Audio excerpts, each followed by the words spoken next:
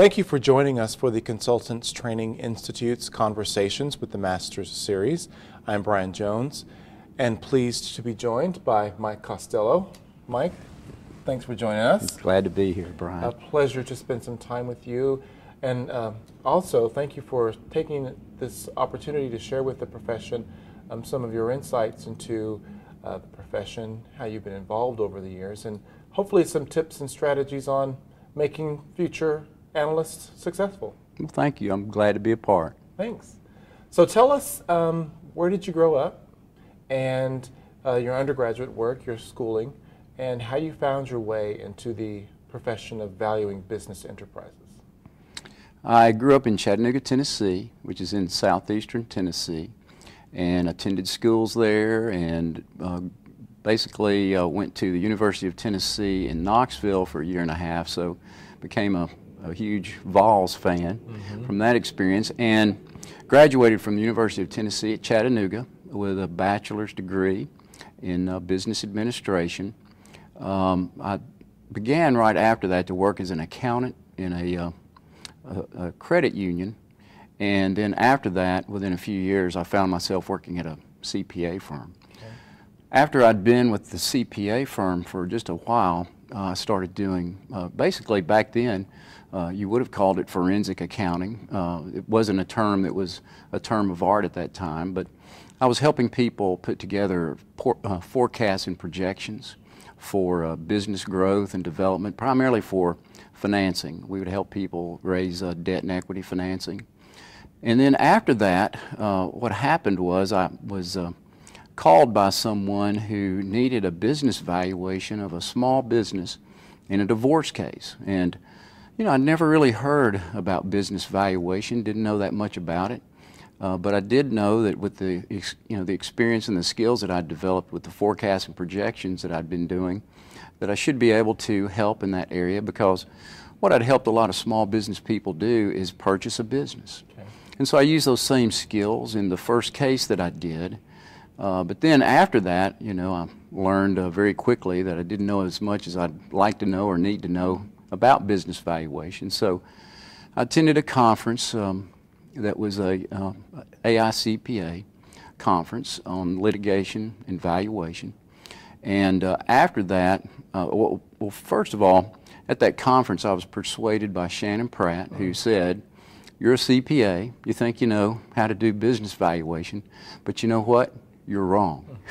You don't know, so you need some training." Right. And with that, I embarked upon getting training through the Institute of Business Appraisers, and went through their program, and it started getting my interest up, and after that I became credentialed in business valuation based on, you know, that first little divorce case that I worked on. Subsequent to that, I worked on a number of divorce cases. I was hired by the opposing attorney in the first case that I worked on, and then when I worked with him, I was hired by the opposing attorney in that case. So as time went on, the local community kind of batted me around like a ping pong ball, the local legal community. But you got some good experience. Got some great experience, referrals. Courtroom experience, you know, expert testimony experience, in addition to the valuation work I was doing. So, you know, that began a new career for me. Do you recall who your instructors were when you went through your CBA course? Yes, it was Gary Trugman and Ray Miles. Oh, wow. Yeah, so those were the great instructors. They really were. I got the opportunity to introduce Gary at a meeting not long ago, and I talked about how he trained me back when I was a young man. And he said, "Well, I wish you hadn't told you know, how old I am now." I said, "Well, I didn't give the age, but..." Right. Yeah. Well, the profession has changed and evolved so rapidly over the past 15, 20 years. I mean, numerous organizations are now offering credentials. There are evaluators and appraisers out there with different levels of experience and types of engagements. What do you see right now are some of the challenges that you feel the profession is facing? Well, I think that there's a number, as you said, a number of people out there, professionals who practice in the valuation area with a number of different credentials and specialties and the like. To me, the challenges right now are, you know, the specialization that's needed in this profession, because, you know, what we see is there are people who are, have the demand for healthcare evaluation services. So that's an area of its own, that a track that someone could go down. You know, in addition, you've got fair value valuations for financial reporting purposes, and that's a career track that someone could embark upon right now. Divorce has become a field of its own. So there are just so many different areas that you can go into. You know, personally, I've been a generalist over the years. I've done, you know, valuations and expert testimony for a variety of cases. But I believe one of the challenges right now is that you just can't be a generalist and do all those things. And for example, in the firm where I work, we have people who specialize in certain areas. You know, someone in fair value, someone in healthcare, and the like, because you know, just one person can't do it all. Right. Well, the case law, the methodologies, they're all getting to the point where they're so unique. I mean, there are general business valuation techniques, but for the purposes that you've indicated, there are specific requirements for each involved in those reports. That's correct. So you're a litigation person. Primarily, is that what you enjoy the most, or of all the areas you practice, what really gets you going? Yeah, it's the litigation work. Yes, I do a lot of expert testimony as a financial expert witness, and it's challenging. You know, it's a very challenging area. The thing, though, that happened to me is that, as I said earlier, as a younger professional, I worked in a lot of cases that required me to go to court and testify.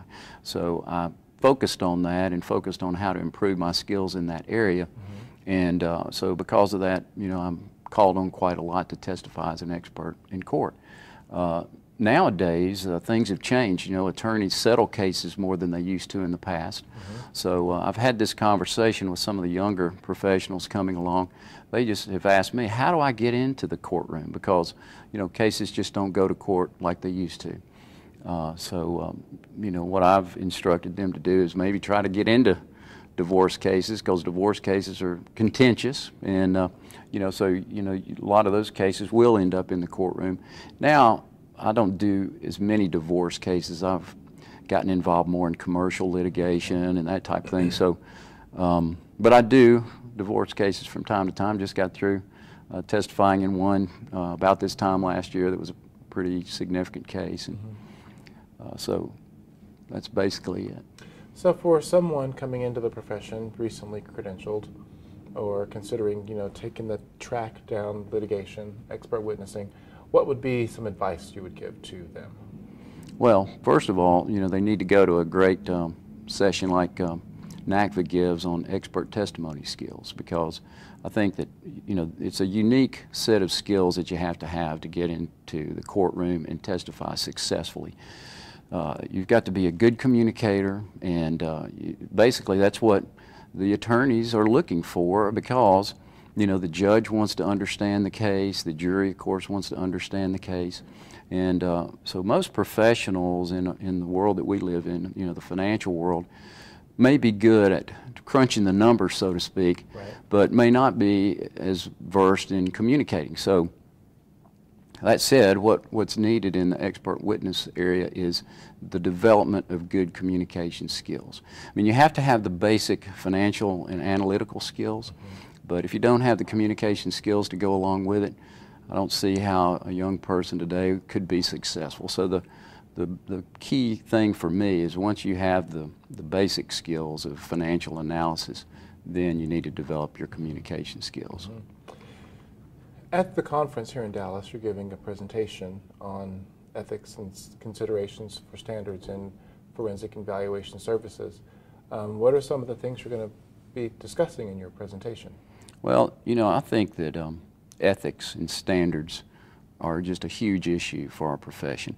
And the reason is because when you read the newspaper or turn on the news every day, you know, you hear something about some ethical failure that someone has had, and it just takes center stage. The media is so intent on drawing out all the worst things that they can find, and ethics violations are some of the top ones. I mean, you look at Bernie Madoff, you know, recent case. You look at, the list goes on and on. WorldCom, Tyco, Adelphia, Enron. I mean, and so and then really a huge one for our economy has been this financial meltdown in the area of real estate, mortgage financing. So ethics is just at the top of the list in the public's eye of what they expect people to do. So, and how they expect their people, to perform. And in our world, financial professionals need to have ethical behavior. In addition to that, they need to follow the standards. There's no shortage of standards in our, in this profession. I mean, because you've got basically 4 major credentialing organizations and associations, and so with that, each one has their own, professional ethical standards and also technical standards that must be followed. To get to some kind of uniformity in the valuation and litigation world, you have to be able to have some kind of standards that bring this valuation process together to where there's some kind of comparability. Because, you shouldn't have it where just because you've had different training or I've had different training and we both are involved as experts in a lawsuit, it shouldn't be that we come up with wildly different numbers. Right. If you follow the correct standards and ethics, you should come up to something fairly reasonably close. And and then in particular, in the area of fair value reporting, fair value valuation for financial reporting, the valuations have to be done very consistently because the financial community, investors primarily, are relying on financial statements that include, valuation information now. And so, business valuation professionals have to give a consistent product to the many companies that have financial reporting needs, or if not, I mean, you're going to have wildly differing valuations in financial reporting that's, going to create issues, because if one firm does a valuation one year, come up with a number that goes into a financial statement, and let's say a different firm does it the next year, and they disagree with the way the valuation was done the prior year, so they come up with a different number. You're going to have these swings, and theoretically, everything should be on a level playing field. Right. Well, and the courts and the regulators and the users of those reports are the ones left sort of confused as to, where's the cohesion within the profession. Right. So that's the issue. So in my mind, standards and ethics are just a huge issue for the profession. And what I've learned in my experience is that a lot of folks just don't really even know what the ethical standards are or what the technical standards are. It seems like there's a disregard for standards and ethics in some cases. I mean, I've been involved in a lot of cases in my experience, and so what you learn is that there are some great practitioners out there who are ethical and follow the standards. But what you also learn is that there's some who aren't, and when you see that, I think it's just an unfortunate thing for our profession. People need to be educated. Financial valuation professionals need to be educated so that they do a consistent job and follow the standards and know the standards and know the ethical rules. It seems that the perception is at least that a lot of evaluators and appraisers look at the technical part of what they do and not so much the ethical and professional standards issues. They need to be equal.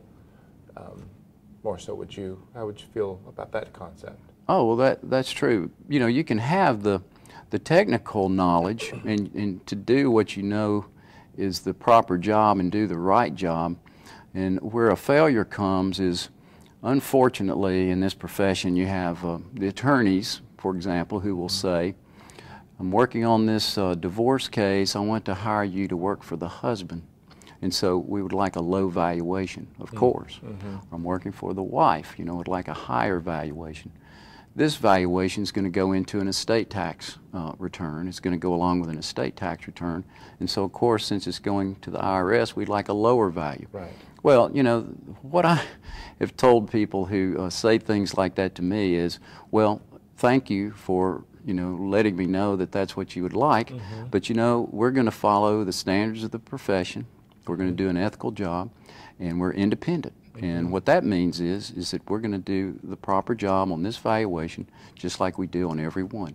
And we'll give you our opinion of value, our conclusion of value, and that will be our opinion or conclusion. You know, yesterday in one of the seminars I heard an attorney say here that he does tax court cases, and he said what he does is he'll hire a valuation expert and see what number they come up with, and if he doesn't like it, he'll find somebody else. Wow. He just said that the reason is because if he tells someone, you know, we want you to come up with a low value, then there's a struggle throughout the case, and he has issues, and the valuation professional has issues because, you know, they're trying to work something out which may not be exactly correct. So with that, I just say, well, and so what he said is the right thing in my mind. You know, if I give you a valuation, a conclusion of value, you don't agree with it, well then, you know, there's nothing to prevent you from going to another provider of valuation services and having someone else do a valuation. And they may, you know, come up with the same number or close to my range, or they may come up with something entirely different. Right. It's just, you know,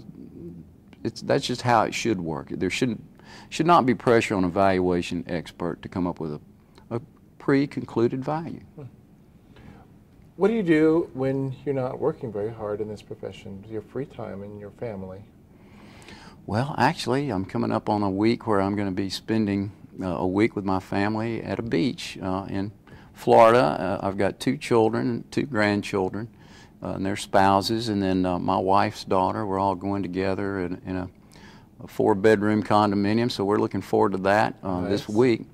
My son grew up playing golf. Okay. I can't say I taught him how to play golf because I was busy quite a lot, didn't get to play as much, although I can play. Okay. So I play golf with him, you know, and we're going to play next week. But I play golf. I like to snow ski, and yes, I've been snow skiing the past few years, and my wife and I enjoy traveling. You know, we travel, you know, really quite a lot, and a lot of it's business related, which is great. I mean, we're here in Dallas this week, and she's enjoyed being here, and the shopping, and the restaurants are great. So you know, that type of thing. So that's generally what do you enjoy skiing? The last few times I've been to Colorado. Okay. Yeah, Keystone and then Vail the last time. They're great locations for skiing. Very good. Well, thank you so much for taking the time to give us a little bit more insight from you that will be helpful for those out in the profession looking to make great careers and get good resources to be successful. And for all the contributions you've made, we appreciate it, Mike. Well, thank you, Brian. I've enjoyed it. Enjoyed our time together.